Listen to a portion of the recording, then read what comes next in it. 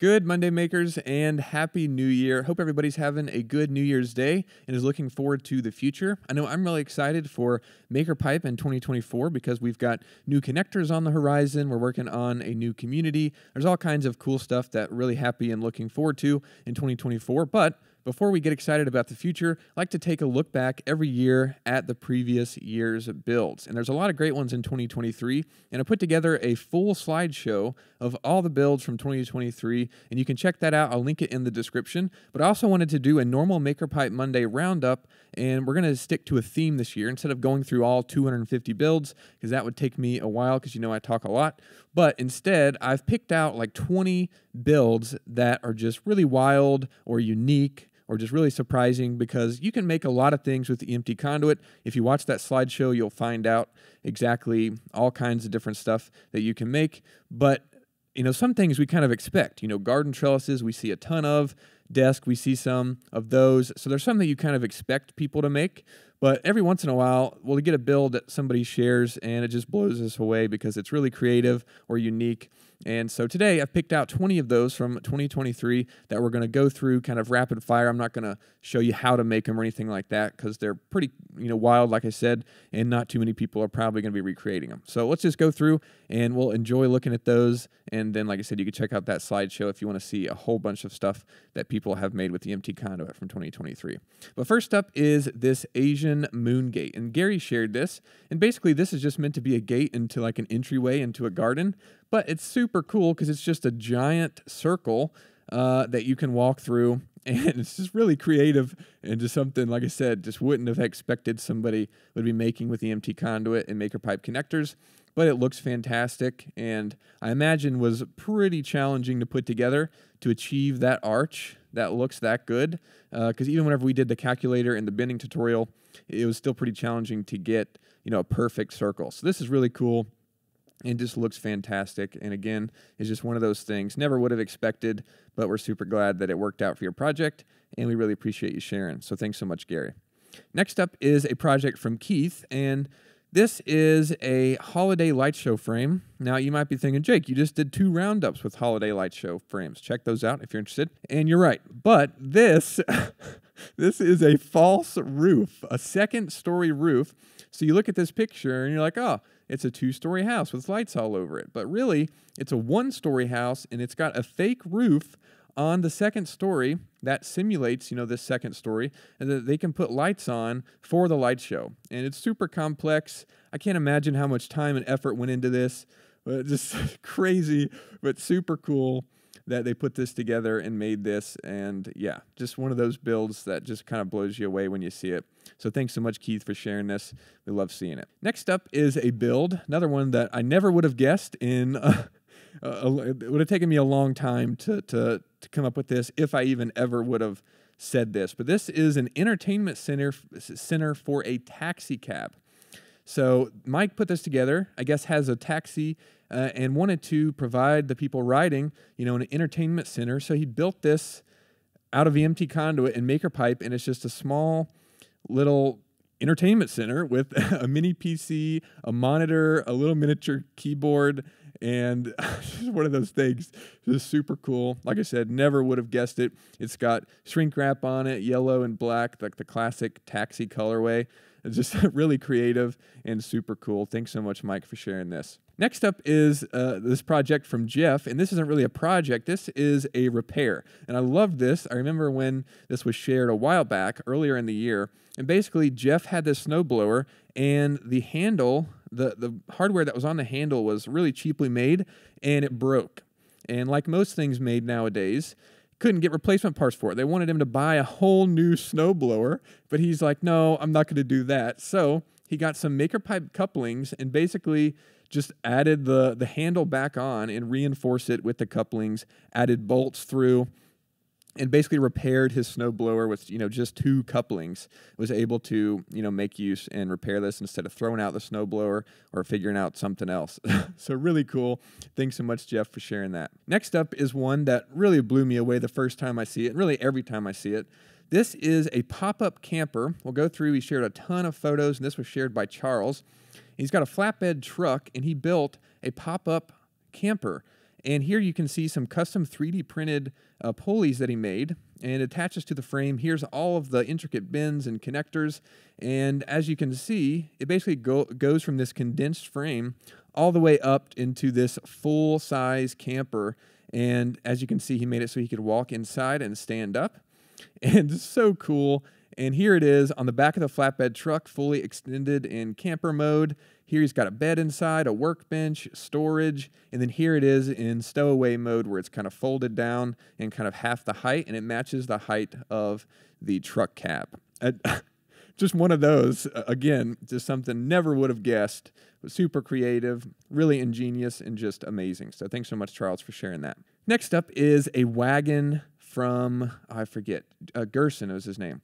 Yeah, wagon from Gerson. And this is incredible because, it's just, a rectangular shaped wagon, but the front mechanism, they made this wagon able to steer using a really creative kind of, I don't even know what you call this, control arm or steering box in the front. And it utilizes a couple different sizes of EMT, I believe. And it's really crazy. And there was a video that they shared kind of breaking this down, but I couldn't find it. I'll be sure to link it down below if I can find it. But this was just really crazy because it's just so cool that they made it where it would actually steer and you could adjust the wagon. Like some of the carts we see are really cool, but not a lot of them have steering built in. So this was just really awesome. Thanks so much, Gerson, for sharing that. Next up is this PEX uncoiler from Robert. And this is really creative. So apparently on the job site, he said having these big rolls of PEX when they're doing plumbing and underground plumbing and things at job sites, it's really annoying to unspool the PEX. So they made this, and it basically hangs from the like a bobcat or something. They use these chains to elevate in the air, and then this rotates and spins around so they can just grab onto the PEX and uncoil it. And so many creative things in here to accomplish that.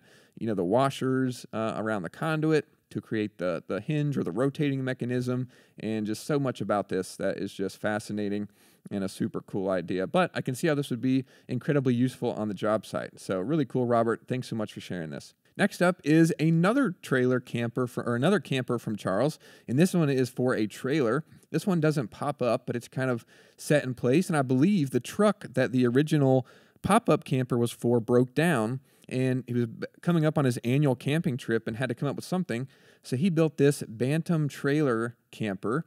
As you can see here, it's really cool and kind of compact, a lot smaller than the one on the flatbed truck, but really cool nonetheless, and basically just has some verticals going around and then just kind of built the whole camper around the shell of this trailer. Really amazing. So many cool things from Charles in these builds, but really appreciate you sharing those. Next up is a build from Robert, and this is called a dibber, I learned after sharing this on social media, and somebody commented. But basically, this is just a little gadget that Robert put together, and as you can see, there's a grid system here for even planting of seedlings, and basically just grabs that tool and then stamps in the ground and creates a grid system for planting seedlings. Like I said, unexpected builds. I don't even know what a dibber is, much less know that somebody was going to share this build. So really cool, really unexpected, but a really creative use of conduit and connectors to make this dibber for gardening and planting seeds. So really cool. Thanks so much for sharing that. Next up is one that blew me away the first time I saw it. These are Polaris Ranger doors. So this was shared by Kenneth, and he said that doors can range anywhere from $1,000 up to, I think, $1,500. And he said he made these for $450. Basically, just EMT conduit. I guess he got hinges that are made specifically for the doors. And then he used, I think, 1/2-inch EMT conduit to make the skeleton of the door, and then HDPE sheeting and then even some plexiglass in there for the window to basically make the skin of the door, added a door latch and everything, and you can open and close it, and Polaris Ranger doors out of EMT conduit. I mean... So wild, but so cool. So really cool, Kenneth. Thanks so much for sharing that one. Next up is a prop used in a production of Clue, and this was shared by Mel. And this is really amazing. I never would have expected somebody to make a conduit chandelier, but as you can see, it is really amazing. It's got a full circle bend in it. I think they used the Harbor Freight tubing roller. Yeah, there you can see it. And they used a ton of connectors. They painted it. And yeah, here it is, painted gold. They've got the beads or the jewels, the fake jewels, or maybe they're real. No, I'm just kidding. The fake jewels strung up between them, and just really cool. Just awesome, creative prop from Mel. So thanks so much for sharing that. Next up is a cart corral, and this was built by Steve for a Habitat for Humanity. I mean, this one might be kind of obvious because, you know, you see a cart corral, it's tubular and whatnot, but for the Habitat for Humanity, they're working within a specific budget. They don't want to pay a couple $1,000s for a cart corral, so they just put one together with 1-inch EMT conduit and maker pipe connectors. And, you know, just like you'd put a buggy in the corral, they made one out of conduit. So wild, but so cool and pretty simple overall, but achieves what they were after and just really amazing. So thanks so much, Steve, for sharing that one. And here we've got a telescope trolley, and this is from Terry, and you can see here he's got this shed that he keeps the telescope system in. He's working under a grant from NASA, which is really cool. And he has this rail system that he slides the telescope in and out, and basically he built part of the platform with EMT conduit, as you can see here. And there's just so many cool things in this. He has a website I'll be sure to link down below, and you can find out more information. But just really awesome. We love being a part of people's hobbies because we know everybody is interested in different things and has all kinds of cool hobbies and interest. And it's really awesome to see conduit and maker pipe incorporated into them like this. So thanks so much, Terry, for sharing this. Love seeing it. Next up is a really simple build or project, not even really a project, but just kind of a hack that Randy shared. Randy's super clever, has all kinds of cool stuff that he shares in the community. And this was an extension arm that he put together. I think originally was so he could put, the scraper, I think second story like roof eave, wanted to knock mud dauber nests down, but couldn't reach them. So he used a 45-degree connector directly around the handle and then was whacking, the nest off of the roof eave, which is just really cool. And then he shared a follow-up where he realized he could put a mini paint roller in there and reach a really high ceiling. So just something never would have expected somebody to make with a connector, but just really cool to see nonetheless. So thanks so much, Randy, for sharing that one. Next up is a sheep foot treatment cart. And I guess the cart itself is not really something unexpected, but the use of it is really unexpected. So he puts this between two sheep paddocks, and he's got this system down here. I imagine there's some kind of, cleaning solution, not cleaning solution, but like soap or something that kills bacteria because he doesn't want the sheep feet to get bacteria. Apparently there's like some kind of infection or disease they can get. So this is basically made so they can run over and run through here and clean off their feet as they run through. So really cool, and didn't even know that was a thing that you had to be careful of. And just really awesome that somebody found maker pipe and conduit and used it for something like this, because like I said, it's not something, we didn't do any marketing trying to reach people that are trying to make sheep foot treatment carts.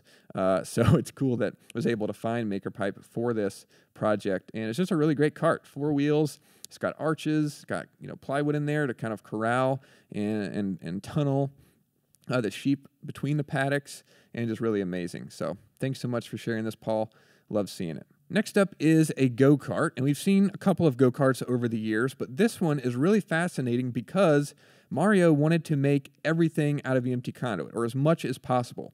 He didn't want to buy spindles or something for a go-kart normally and then convert that to conduit, so instead he actually made the spindles, the steering mechanism, even the steering wheel is all made with EMT conduit and maker pipe, which is just fascinating and really smart, all the stuff he came up with, especially for the spindles and the steering knuckles and everything. Just really amazing, and it's one of those projects that blows you away, just the creativity of people. He's done a couple of videos on this that I'll link down below that you can check out and see, the full breakdown of the frame, and I think he did a breakdown of the steering wheel and the controls that he added, as well as I think he's using a hoverboard motor to power it, or not really power it, but for the motor, and then it's a drill battery powered, so just really amazing stuff that he's doing. So definitely check out those videos, and I really appreciate you sharing these, Mario. Next up is a support pole for a sunflower. So plant trellises, like I said, are something that were, pretty we expect to see pretty often because it's a really simple project that solves a really big problem for a lot of gardeners. But this is one made specifically for sunflower stalks. And this is just an adjustable pole that he put together. It has an eye hook at the top and several different things that make it adjustable, and it supports a sunflower. And I never would have guessed somebody was going to make a support pole for a sunflower stalk. So that's really cool. Love seeing this one, Gary. Super creative. Next up is another prop and a giant bird cage made for a marching band. I think it was the Mighty Panther Band. Brian shared this. And this is just a giant bird cage. You can see part of the color guard and marching band routine. I guess they're dressed up as birds, and they wanted a giant, or needed a giant bird cage. So they made one with the EMT Conduit and maker pipe, and then painted it gold, and voila, giant bird cage for a marching band show. Super creative and just really awesome. Thanks so much, Brian, for sharing that. Next up is one that was shared recently, and this is a truck bed tent or a truck bed canopy. And you see this, like, oh, that's cool. You know, it's got a topper on the back of the truck, pretty normal.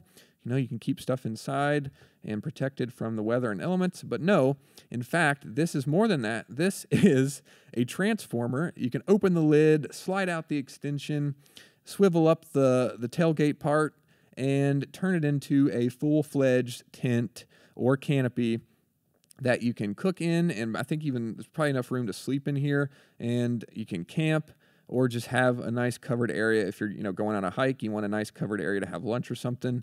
Who knows? But this is really awesome and super creative. So much stuff in this that was put together by Gary. So really cool. Thanks so much for sharing this. Really awesome project. Last but not least is another project that was shared recently by Eric Trofader on Instagram, and this is a conduit trebuchet. And we put together a trebuchet a couple years ago, and it doesn't even compare in the slightest to this trebuchet, because this one has got engineered parts. He even made a mini scale model, as you can see with the Maker Pipe Minis. The control arm here, I mean, there's manufactured pieces that were laser cut. I don't even know where to begin breaking down all of this stuff, because there's just so many cool things and just really genius engineering for this. And it was safer and better than the previous year's like super heavy steel ones that they made. And so many just creative things went into the engineering of this, and just super amazing.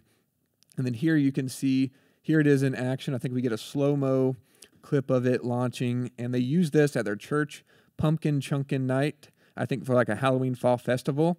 And it's got the counterweight. I mean, just everything that a good trebuchet has or needs. It's got, and here we can see, there it goes, launching the pumpkin in the air. And just, wow, super cool. Has a 70-pound counterweight, and just so many cool things incorporated into this, Eric. So really appreciate you sharing it. And thanks everybody for posting your builds throughout the year. Like I said, if you want to see everything that was shared in the past year, or at least everything I could find, then check out that build slideshow. It'll be linked in the description. Happy New Year again, everybody. And thanks to everybody for your business and support. We really appreciate the community, and we're looking forward to the future. Thanks for watching. We'll see you in the next one.